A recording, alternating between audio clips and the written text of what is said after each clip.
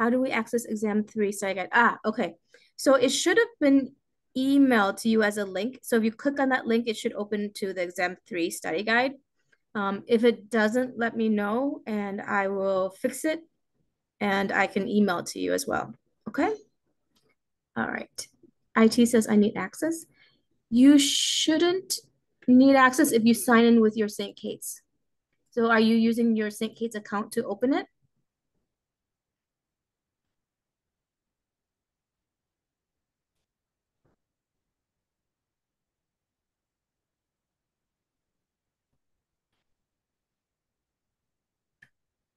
It says I need access. We'll try. Okay. Yep. Okay. All right. So exam 3 review. It seems easy because it's like cardiovascular, respiratory, and digestive, but cardiovascular actually includes blood, heart, blood vessels, and then you have the respiratory and digestive. So it's actually quite a bit. So it's in terms of like difficulty, I would say it's about as difficult as the second exam. So make sure you set aside enough time for it. So for the logistics, it's same. Okay, so first, second exam, pretty much the same thing. The lecture exam has 50 questions, of which 40 are multiple choice and 10 are fill in the blank. And then your lab has 30 of, yeah, it's just 30. Okay, and they're all identification, spelling counts, and for sure, if there's a pair of something, indicate right or left, and any parts of the name that you see in the PDF. So in terms of spelling, follow the PDF names, okay? Same thing for all of these, you need to use Respondus lockdown plus webcam. And it's really important that you do a thorough environmental scan because if you get flagged, your environmental scan is what, that's the first thing I go to look at. And if I see there's nothing around you, particularly your table area, then I don't even care about the flags. Okay. I still have to watch them, but your environmental scan is what, is your proof. Any questions on the logistics? Professor, one question. Yes. So I often kind of get confused sometimes, especially for the lab exams. So like for example, this week we learned about digestive and for example, the stomach. Like I know where the regions are, like say the cardiac region and the pyloric region, but sometimes on the second pages of the worksheet, instead of pyloric region, they want us to write like pylorus. So is that just like a matter of like which comes first, or um, like how do I go about that? Either one would actually work. Okay, thank you. Mhm. Other questions?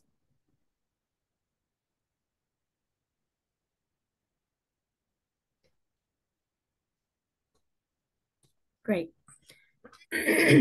All right. So I'm going to make sure that there's enough time to talk about the respiratory, but I will review all the others just briefly, if that's okay.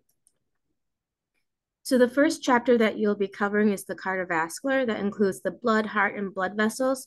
In terms of blood, making sure that you know the functions, which include transportation. What is it transporting? That would be nutrients, gases, waste, water, and so on. What are we talking about in terms of gases?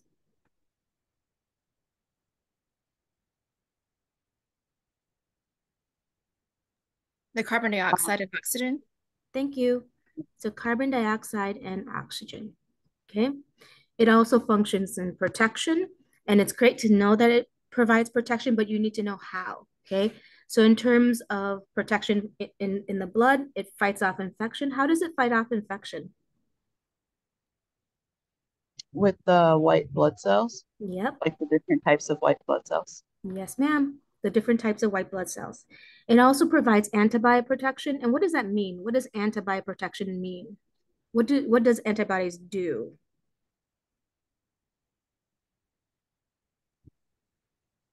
Would this refer to the cell's ability to identify itself? Yes, perfect. So identify self from non-self. And how does it do that? It uses antibodies that can bind to what?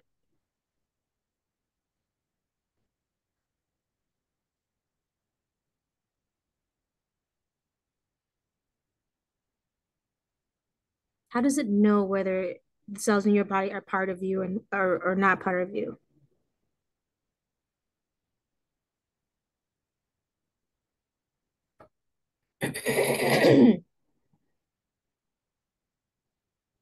Would this have to do with, and this might be going back to a different system, but the way that they're like the markers, like the protein markers as far as the self cells? Excellent. They're called Okay, antigens. Yep. thank you. I couldn't find the word in my. So they're called antigens. So you have self and non-self antigens, and your body is bind to the non-self antigens.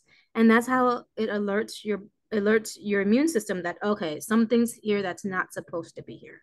Okay. And then you have the clotting factors. What are the clotting factors? There's two of them. Like, is that when, so if you have a wound, um, your skin starts like coagulating? Yep. So what factors allow for that to happen? Thrombocytes? Yeah, what's another name for thrombocytes though? The platelets? Yes. We don't call them thrombocytes anymore because thrombo meaning clotting, cyte meaning cell. So people used to think that platelets were cells, but we now know they're not. So we know that they are not an actual cell, they're fragments of a cell. So platelets. And one more.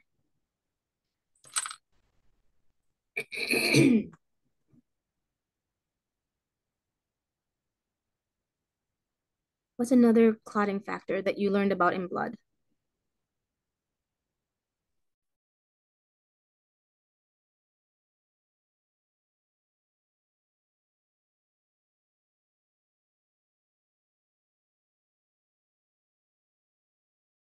The globulin?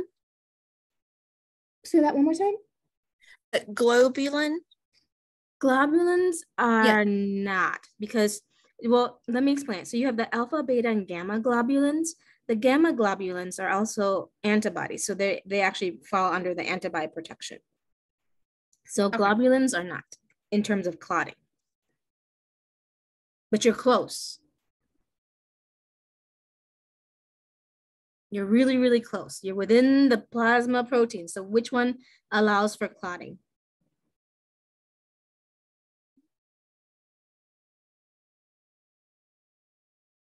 Is it the fibrogen? I heard fibrin. Fibrogen? Fibrin is correct. Okay. Yep. So the two clotting factors in blood are platelets and fibrin. Any questions? No. Look, yeah, I have a question. Yes. Why? This is Jane. So you said the globulins. There's three classes of the proteins, and function as blood clotting and protection as antibodies. Yeah, So, that's in your script. Yep. Yeah. Yep. And there should be like a little note at the end of that, not in the script itself, but Okay. because that's what they said in the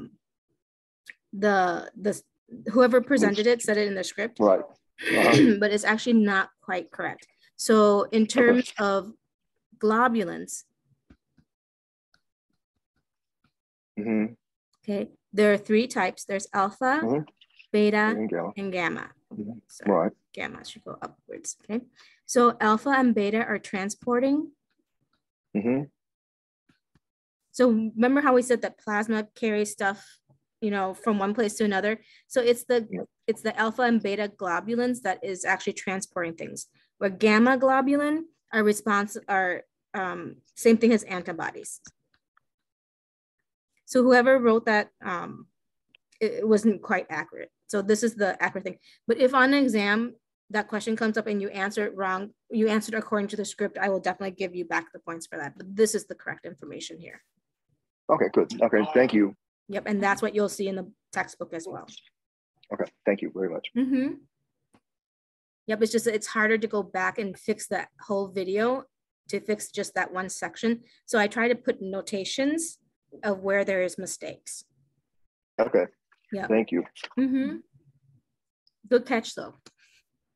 All right, so provides protection. It also provides regulation. And what is it regulating? By regulating the fluid volume, water, as well as components in blood. It's going to be able to influence blood pressure, blood pH, and a lot of other fluid volume related functions in the body, okay? We also do, you can do, in terms of what are the components of blood, you can do what's called a hematocrit. And what a hematocrit is, actually, let me ask you, 'cause I'm sure some of you already know, what's a hematocrit?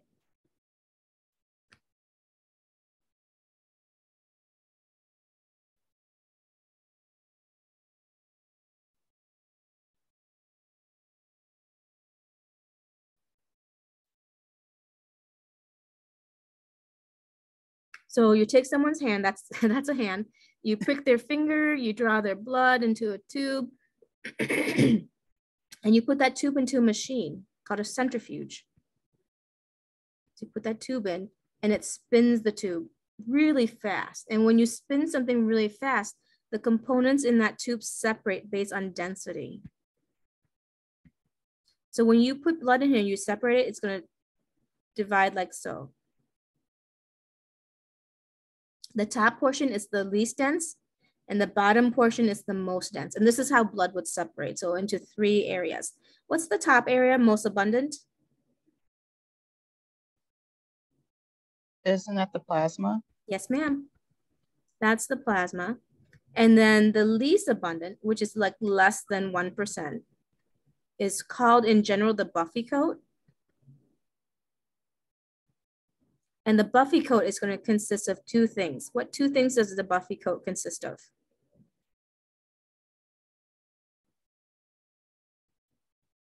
Is it water? No, water's in the plasma. White Platelets blood cells? and leukocytes. Yes, White blood cells. platelets and white blood cells. And you're absolutely right. White blood cells are also known as leukocytes, and you are responsible for knowing both terms, leukocytes and white blood cells. Okay, and then the second most abundant, making up about 45% of blood, is what? The red blood cells? The red blood cells, otherwise known as? Erythrocytes. Yes, sir. Erythrocytes. Okay, so that's the components of blood. We're gonna go through each component, not in as much detail because I want to make sure I save enough time for the respiratory. But if you have questions, I believe there's a video that does go through all the elements in my lecture. All right, so red blood cells are also known as erythrocytes, and that's the one that we're gonna start with, red blood cells. And then we'll talk about plasma, and then we'll move on to the white blood cells, okay?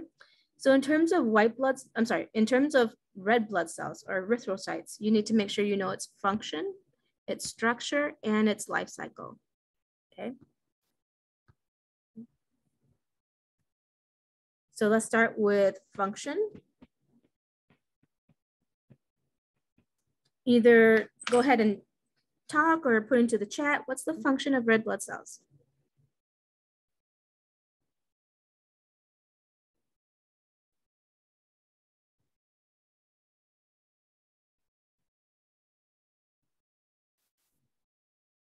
Don't be shy, I know you're not shy.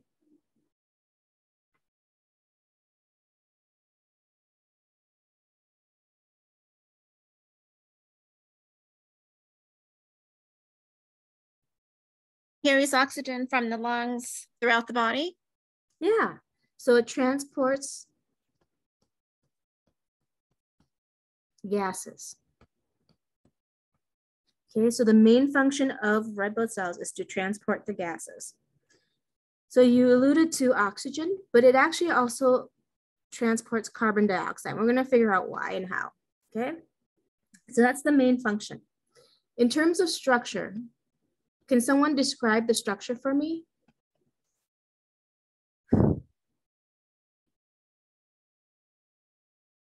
Like this isn't red blood cell have like a discoid structure? Absolutely, I love that word, discoid. Okay, so it looks kind of like this, as a side view and as a top view like this. Okay, so it looks like a discoid, right? So we also use the term biconcave because concave means it dips in and it dips in twice, the top and the bottom. So another term we use is biconcave. Okay, why is it biconcave? To allow it to move through different size vessels of the body. So definitely easier to move around.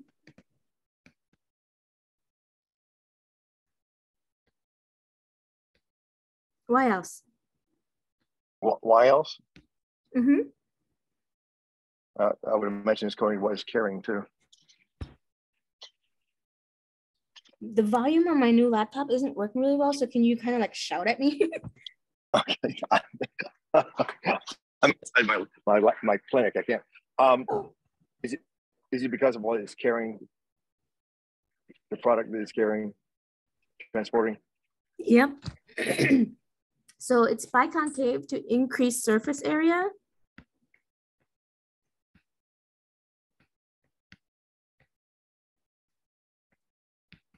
To transport gases. So it's biconcave to increase surface area to transport gases. What do you normally find in the center of a cell?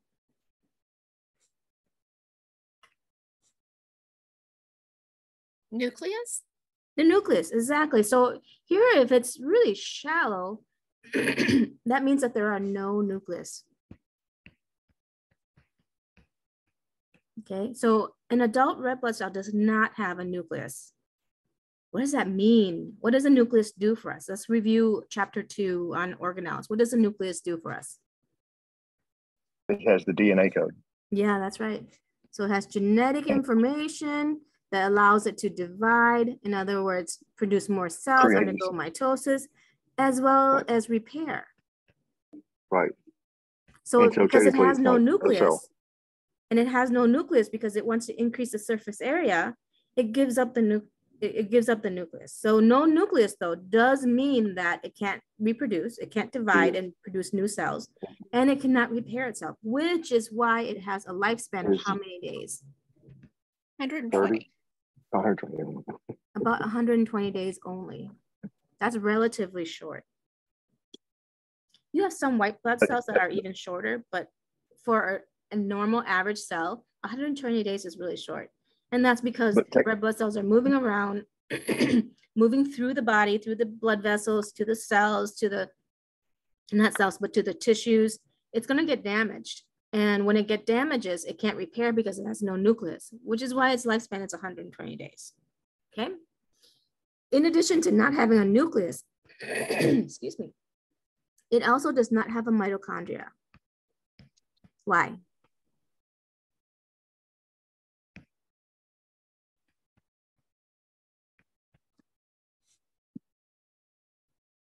Well, what's its function?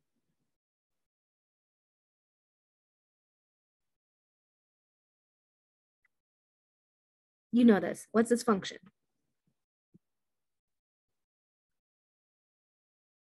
Like in gas exchange, carries oxygen and carbon dioxide from the lungs to the heart. Yes, absolutely. It transports gases, right? And the one gas in particular is oxygen. What does mitochondria do normally? ATP. Yes. So it makes ATP. And what's the most efficient way to make ATP? Oh.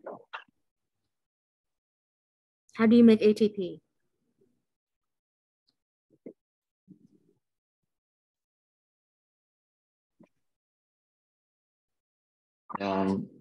Well, in the muscles, you need oxygen for the Yes, contraction. exactly, right? It makes ATP by using glucose and a lot of oxygen. So if its purpose is to transport the oxygen, you can't have it use the oxygen, and that's why it has no mitochondria. It's like me if you were to hire me to transport, I don't know, Snicker bars, that would be bad because probably by the time I get to this wherever I'm supposed to drop it off, I've eaten all the Snicker bars. Okay, so that's why you wouldn't have a mitochondria in a cell that's responsible for carrying oxygen, because mitochondria uses oxygen, right? So what does that tell you about how does red blood cells get energy?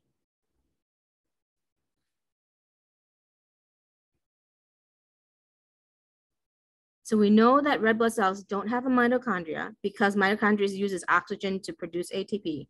So instead, how does red blood cells produce ATP? Because it still needs some ATP.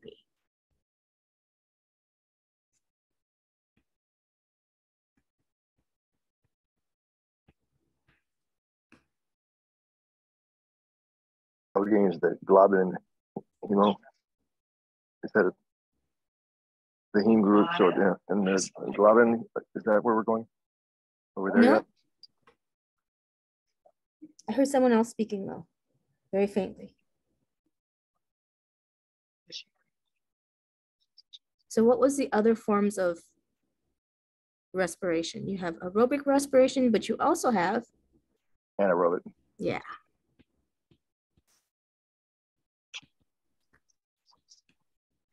Okay. So your red blood cells is the only cell in your body that relies solely on anaerobic respiration. Why? No mitochondria. Okay. All right. Good job. So that's structure. So now let's do life cycle.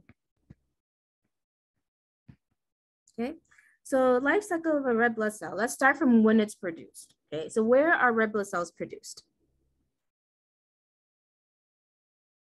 In the bone marrow, Yes, ma'am. as well as the spongy bone. Yep. Okay. So we can just say we can say red bone marrow, or we can just say, well, you can find red bone marrow in several areas, but yeah, it's pretty much red bone marrow. And you're right, in the spongy area as well as in the medullary cavity, but it's still red bone marrow. Okay.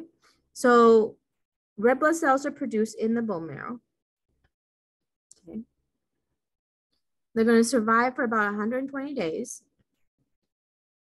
And then after 120 days, they die. Where do they get collected when they become too damaged?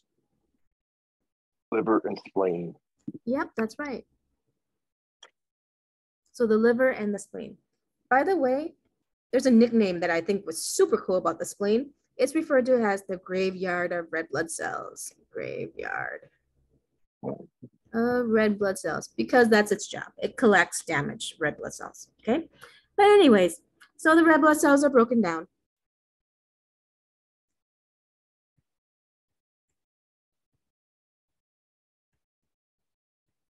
And here's where we get into the functional unit of a red blood cell. What's the functional unit of a red blood cell? What makes a red blood cell work?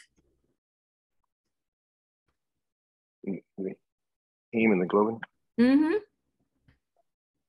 Hemoglobin. The heme and the globin. That's right, the hemoglobin.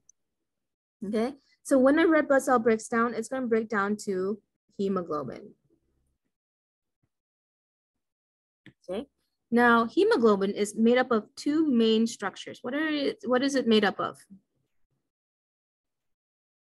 Protein chains. Say that one more time. Protein chains. Protein chains. Yep. Okay, so let's draw 4. those out. So you have protein chains here, protein chains here, protein chains here, and protein chains here. You got alpha and beta protein chains. Okay, what else do you have?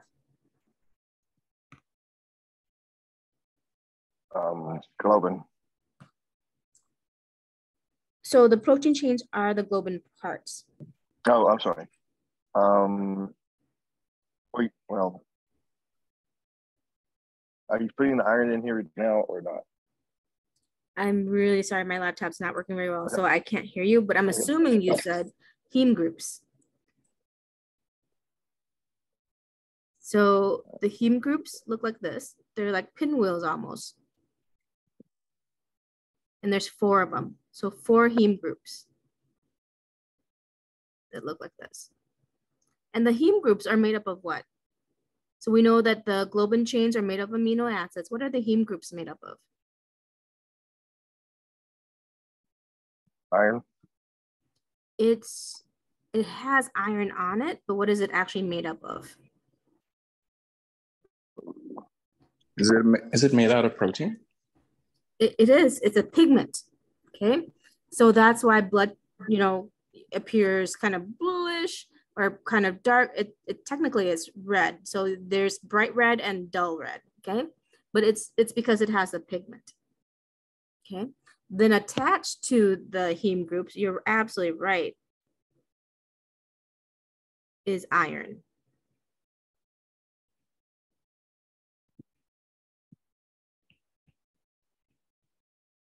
Okay, so you've got iron. So the functional unit of a red blood cell are millions of hemoglobin. What is hemoglobin made up of? The pigment and the iron, plus the globin chains. Okay, so the pigment and the iron, we know that iron has a high affinity for what?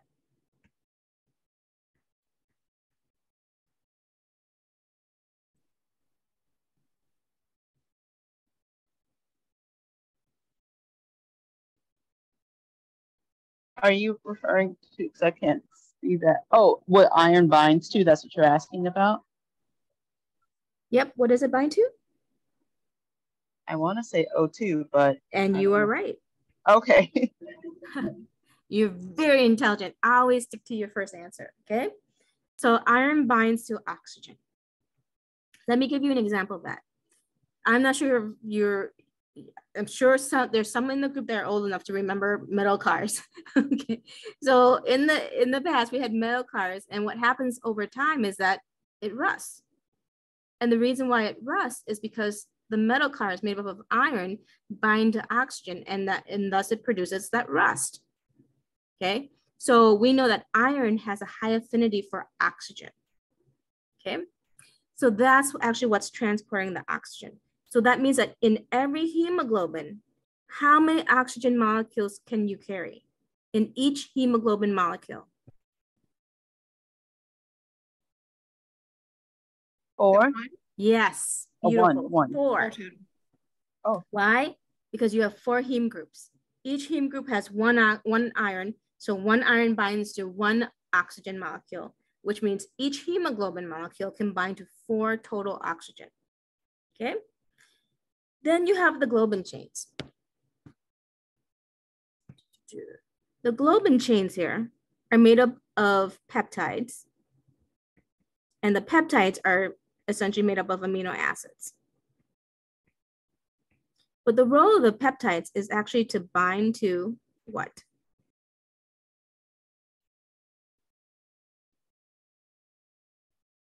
Small amounts of what? You've already taken care of O2. What do you have left? The protein? CO2. Okay, so technically a red blood cell carries both oxygen and carbon dioxide, and now you know how. Okay, so going back to the life cycle of a red blood cell, produced in the red bone marrow, lives for about 120 days, dies, gets collected by the spleen and the liver, breaks down to hemoglobin. Hemoglobin's going to break down to heme groups plus the iron. It's going to break down to the globin chains. The globin chains break down to peptides. Peptides break down to what? Amino acids. Yeah, amino acids. And you know your body needs amino acids. So this is just going to be reused to form new proteins. Okay, the heme and the iron. The iron gets reused to make more hemoglobin, or it's lost either in females during menstruation, which is why during menstruation, females can become slightly what? Anemic. Anemic, okay? Or trauma, like if you have a blood loss, okay? The heme, what did I say the heme was again?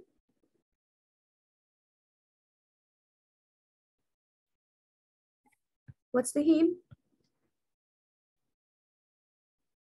It's a pigment, Protein. right?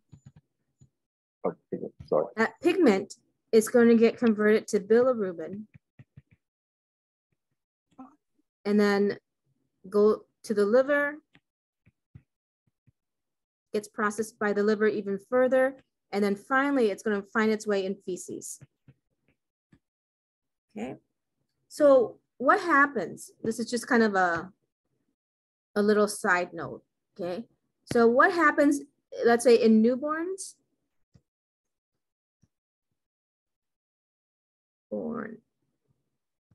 So in newborns, their liver isn't functioning quite right yet, so the bilirubin doesn't get processed. So what happens to them? What condition?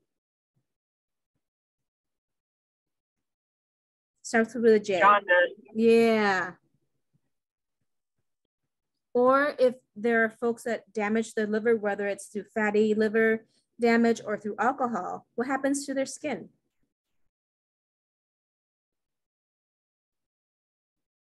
That pigment stays in their skin and eyes, and it causes jaundice. Their skin and eyes become yellow because that's the pigment. The pigment is a color, right? As heme, it can become red. In your skin and eyes, it can become yellow. In your poop, it becomes kind of greenish brown, brown-green, depending on what you eat. Okay? All right, so that's the life cycle of a red blood cell as well as the components and what they do. Questions before I move on to respiratory?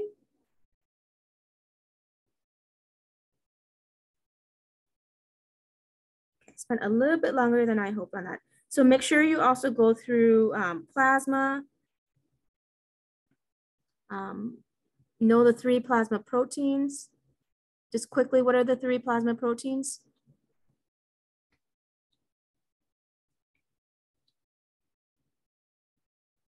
Is that the ambulin, the fibrinogen, and globulin? Absolutely.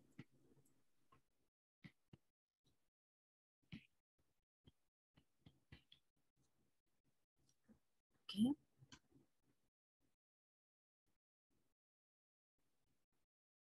So the albumin functions in osmolarity and viscosity. Fibrin actually starts out as fibrinogen.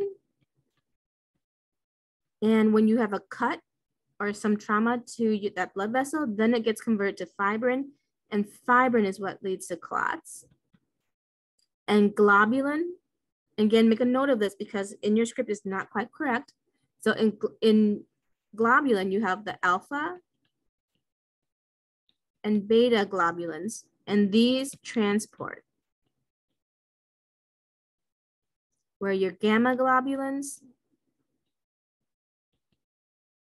are your immunoglobulins, or else you can think of them as antibodies. So where do you find antibodies?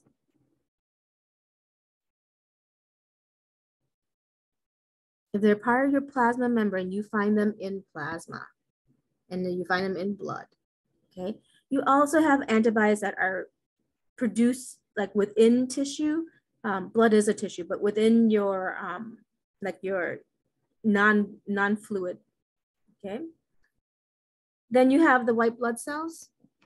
Make sure, here's a mnemonic that helped me remember it. Never let monkeys eat bananas. It's really cool because it also gives you the list of white blood cells in terms of most abundant to least abundant. So the most abundant would be neutrophils, followed by lymphocytes, followed by monocytes, and eosinophils, and then basophils.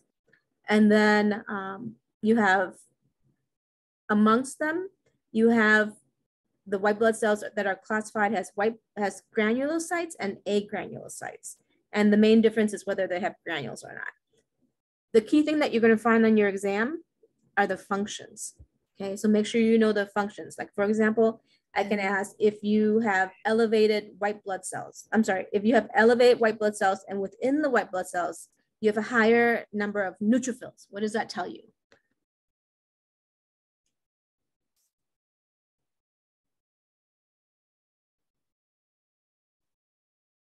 So increase in neutrophils, what does that tell you?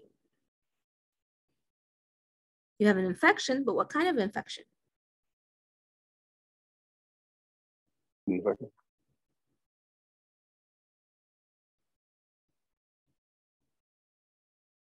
It's bacterial. Okay, so white blood cells phagocytose bacteria. Okay, so make sure you know the function. And then in terms of the heart, make sure you know the structure and function as well as the blood flow. Okay, and it helps just to draw it out, label, and then do the flow chart. Okay. Okay. You are also responsible for cardiac conduction. So make sure you understand the cardiac conduction in terms of how it starts. So you have the SA nodes, which are also known as the pacemakers. And then from there, it goes to the AV node and then the AV bundle and so on until you get to the Purkinje fibers that then stimulate the myocardium, okay? You're also responsible for knowing the EKG. So the P wave, the Q, R, S, and then the T. P, Q, R, S, and then the T. You should know what they represent. So what does the P wave represent? What does the QRS complex represent? And what does the T wave represent, okay? In terms of blood vessels, know that there are 3 main types of blood vessels and be able to compare and contrast them. To help you with that, I made a little table, okay? So essentially arteries always carry blood away from the heart. You do not want to say that it always carries oxygenated blood because that's not always true. Okay, so kind of keep that in mind. Know the layers, the significance of each layer, and then the unique characteristics. So I made a table for you. All right, so to our question. So respiratory system, make sure you know the function of the respiratory system, the structure. If you had a chance to do that table, that is very helpful to study, okay? Do you remember that table that I had you do for the worksheet? Okay, make sure you go through that because it'll go through the pathway of the respiratory system, what's the lining, and what's its significance or the characteristics. Okay. So someone had asked about the respiratory system. Is there one thing in particular you'd like me to focus on?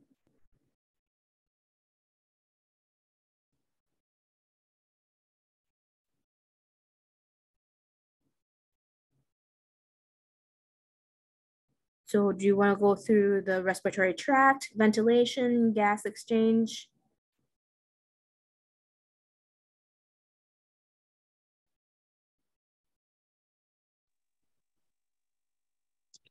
This is Cheryl. I had requested the respiratory system for me, but I'm trying to think now. I can't remember exactly what.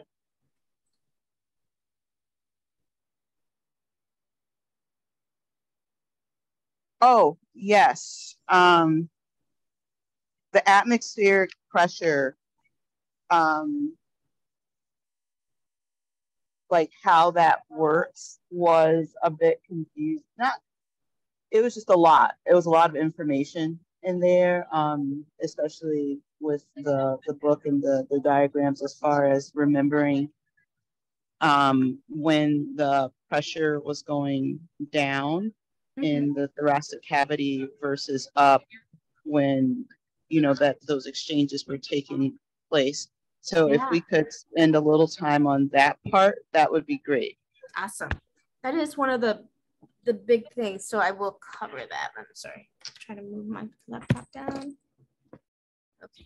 I need to get them to fix the audio. Okay. So we'll spend some time on ventilation. Let's see.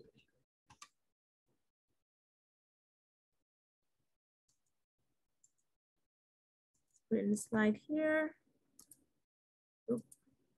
Insert new slide. Okay, there you go.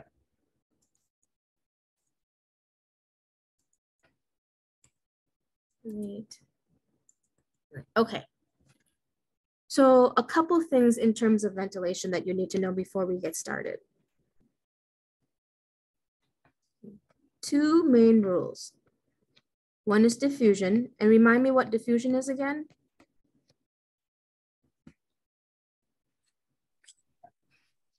Is that when, like, for example, they cross like the synaptic cleft in exchange, like let's say oxygen and carbon dioxide cross diffuse to one another to gas exchange? Yep, but how does it happen? What's the mechanism of transport?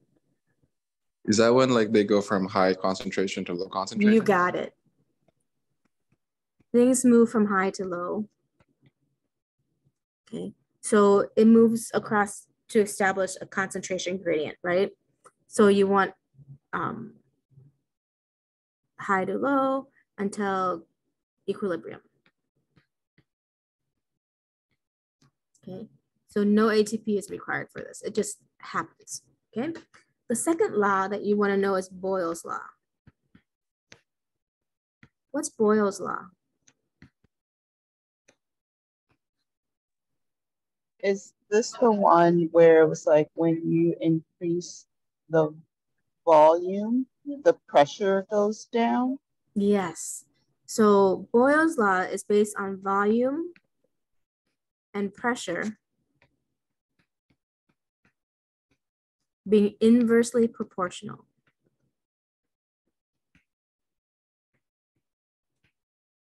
What that means is when one goes up, the other one goes down. They're inversely proportional, okay? So those are the two basic rules that you have to understand, okay? Now, if we're looking at sea level, okay, here's the mountain, here's the sea. So at sea level, you have the atmospheric pressure. So this only works when you're at sea level, okay? If you're at higher altitudes or lower altitudes, then that changes a little bit. But at sea level, the atmospheric pressure is about 760 millimercuries. Okay. All right. So here you have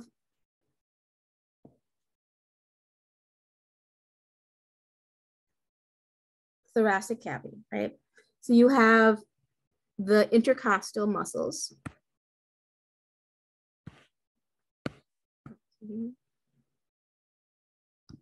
Do this. Oh, pen level, okay. So you have the lungs. So you have the pressure inside. And then you have this muscle right here. What do we call this muscle? Diaphragm. The diaphragm, yep. And then you have muscles around here as well. And it goes across, but I don't want to cover the lungs, okay? So you have a set of muscles, okay, that play a role in this as well. So you have the intercostal and you have the diaphragm, okay? So in order for ventilation to occur, so in other words, if you want the air to move in or out, can you change the atmospheric pressure? No. You cannot. What you can change is the Intraoral pressure. exactly. Okay. So you can change the interpleural pressure. And I'm just going to say for short, lung pressure, okay? Oh, my pen stopped working. Okay. Put that back in. My mouse writing is going to be a lot messier, so I apologize, but you have the lung pressure. Oh.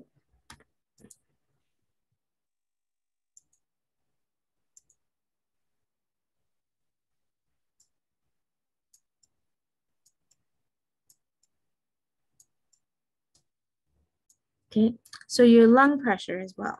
That one you can change. So if you want to either inspirate or expirate, you have to change the lung pressure. And you know that in order to change the lung pressure, you have to change what?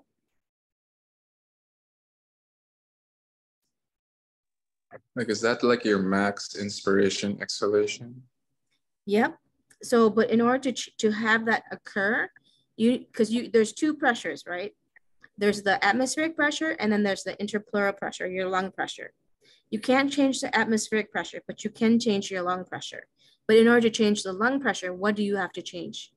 Because pressure and volume are inversely proportional. In order to change the pressure, you change the volume. Yes. So you change the volume of the lungs. And you change the volume, it's not changing the volume of the lung, but you know, the interpleural pressure. So you change the volume of the interpleural pressure, the lung pressure, okay? And you do that by using these muscles. Professor Boo, can Yes. I interrupt just one moment? So when it comes to the interpleural pressure, as you just said, it's not the lungs itself. Is it like the interpleural pressure is within the pleural cavity? Yes. Gotcha. Okay. Thank you. Exactly. Yep. So you can change the diaphragm by contracting it or relaxing it. So when you contract it, what will happen to the diaphragm? So the diaphragm is normally arched upwards. So when you contract the diaphragm, it actually shortens and moves like this. Okay. So when the diaphragm contracts, it's actually creating what in terms of volume? It's going from here, the purple line, to the red line. Increase. So what did it do to the volume? More volume. Say it one more time. I'm sorry. I can't hear. I'm sorry. More volume? Exactly. So it increases the volume. Okay. So if you increase the volume, so by contracting the muscles, contract muscles, you increase the volume. And if you increase the volume, what happens to your interpleural pressure?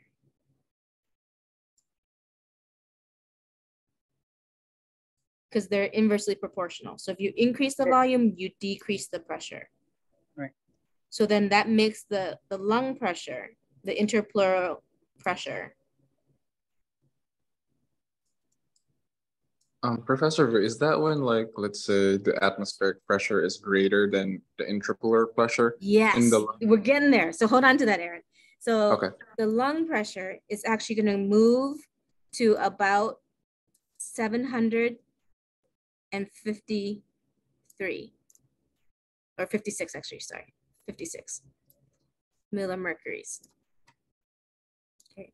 So when you contract your diaphragm, it causes the volume to increase. And when the volume increases, it causes the pressure to decrease, making the lung pressure, the interpleural pressure, 760 millimercury.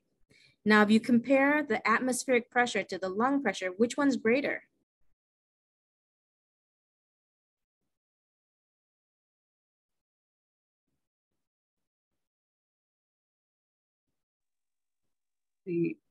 I'm sorry, you were saying between the atmospheric pressure and the when you compare the atmospheric pressure to the lung pressure, which one's greater? The atmosphere? Exactly. And in diffusion, things go from where to where? High to low. High.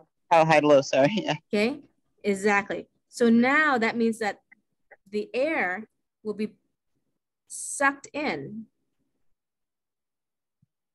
That's supposed to be an arrow. Okay, the air will move in as a result because it goes from high, which is the atmospheric pressure, to low, which is the interpleural pressure. Does that make sense? Mm-hmm. Now, if the diaphragm relaxes, let's choose, what color should we choose? Let's choose yellow. So if the diaphragm relaxes, it elongates, and when it elongates, it's going to push it up a little bit, like so. So when the diaphragm relaxes, it pushes up. And when it pushes up, what does it do to the volume? Decrease. Yes. So volume decreases. And if volume decreases, what happens to pressure? Atmospheric pressure goes up. No, not atmospheric pressure. Interpleural pressure goes up. There you go. Interpleural pressure goes up. That makes the pressure of the lungs, or the interpleural pressure, about 763 millimercury. So now, which is higher, the atmospheric pressure or the interpleural pressure? Interpleural. Yes. And that is what causes the air to be pushed out in expiration. Does that make sense? Yes. Okay. Did I answer your question, Sharon? Yes, thank you so much. Well, yeah. I mean, because the course doesn't go into specifics, I'll go through the book and I guess my concern was like the numbers and how these numbers came about, but I can always do some more in-depth reading for that. But the volume part is what confused me the most. But then I also realized in your respiratory lecture that you had emailed, which I didn't get to till after the fact. I didn't see that link. You actually helped to explain this really well. Good. With that volume, because you made a comparison of like marbles in a can or like a bucket, and how if the bucket's bigger, you know, the marbles have more room to move, you know, and that's that increase in volume, decrease in pressure, and then a smaller bucket with the same number of marbles, smaller volume, increase in pressure. So that actually really helped to kind of put that in place. Perfect. Yes. Perfect. Okay. So that's ventilation. That's a really good one to review though, because that's physiology. And you know physiology is going to be on the test. Okay.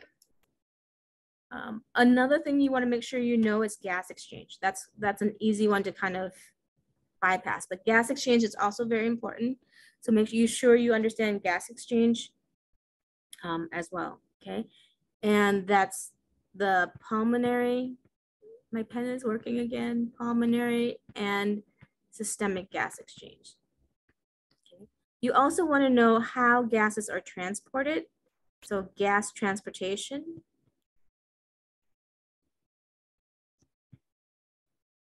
How is O2 transported? How is CO2 transported? Okay, and how is it transported the majority of the time and so on. So make sure you cover that as well. In terms of digestive, this one's a lot. It should be fun though. It's a lot, but it should be fun, okay? So describe the function of the digestive system. Make sure you understand the tract, just like you did for the respiratory. Remember that we had the sheet that you can write down like the pathway and such, okay? But you also want to know the digestive tract itself. So here's the digestive tube. If you were to cut it in half, how would it look from either mucosa to serosa or serosa to mucosa? Okay, so know the order from deep to superficial or from superficial to deep, okay? And also on a test, you want to make sure you know exactly what I'm asking for. Read it carefully. Am I asking for the order in terms of deep to superficial or superficial to deep? Okay. Make sure you know the movement of food through the body. So structurally, it moves through the mouth first, then the pharynx, then the esophagus, then the stomach, and then the small intestine, and then the large intestine. Okay. So that's how it moves through your digestive tract or your alimentary canal. You also want to make sure you know the chemicals that play a role in digestion. In your book, there's a really nice picture that shows you like protein, lipid, and carbohydrate. And as each of those chemicals move through your body, what's happening, what enzymes are responsible for breaking what down. Okay. You know, I think when I email you, let me make a note for myself. When I email you this PowerPoint, I will also email you that that image of chemical digestion. So you don't have to go look for it in your textbook. Okay. I did a similar one here, but more of an application. So if you're eating an almond joy, and by the way, that's my favorite candy because it has everything that you need. So it's got the almond, which is the protein, the chocolate, which is the carbohydrate, and the coconut, which is the lipids, right? So if you were to eat an almond joy, what would happen as it moves through your body? So you can see that I start with the mouth, through the pharynx, through the esophagus, the stomach, and you would continue with the small intestine and so on, okay? And here I talk about what happens to the certain parts and through what chemical. So things like salivary amylase, pepsinogen to pepsin, hydrochloric acid, and so on. So that's kind of the sum of the digestive system, okay? Do we have any questions? I think I should have time, and you feel free to leave anytime you like, because I know I'm going over the time that I allotted. But if you want to stay back for a few more minutes, I think I have time for one more question, and then I also want to do the review questions with all of you as well.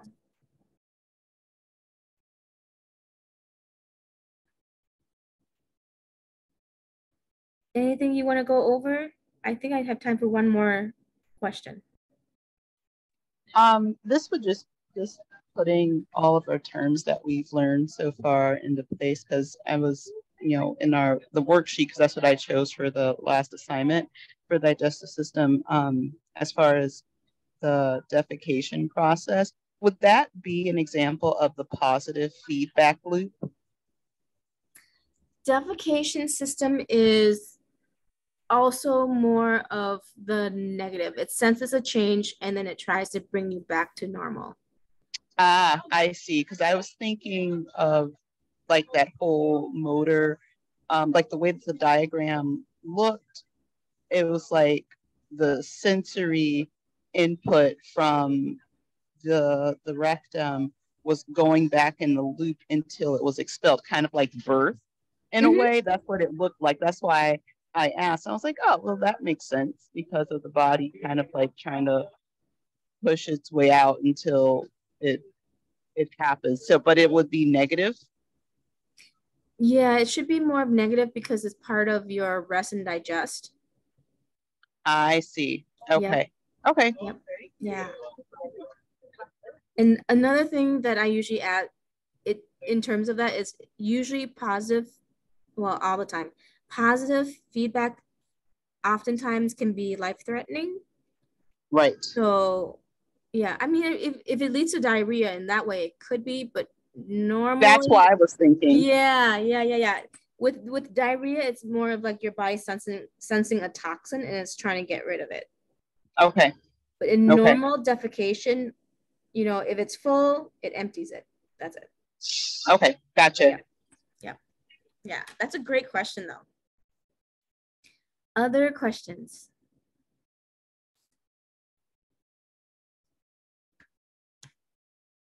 All right. So let's go through.